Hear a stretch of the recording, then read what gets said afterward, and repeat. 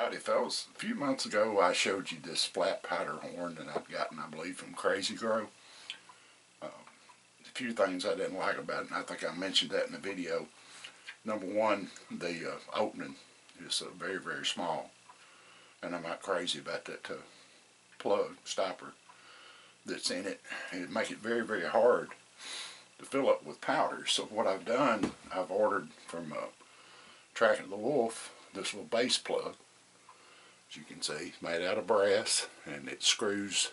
You put that up in the powder horn, and then you screw this part out.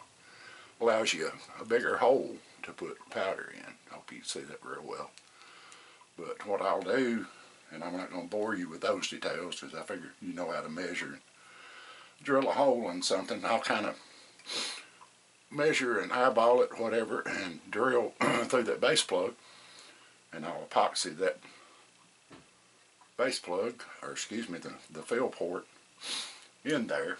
And I've also gotten from Track of the Wolf also the stiddle peg. So what I'll do is, it's not a little bit too big to go in this hole, I'll make a bigger opening in the end of that and put it in there.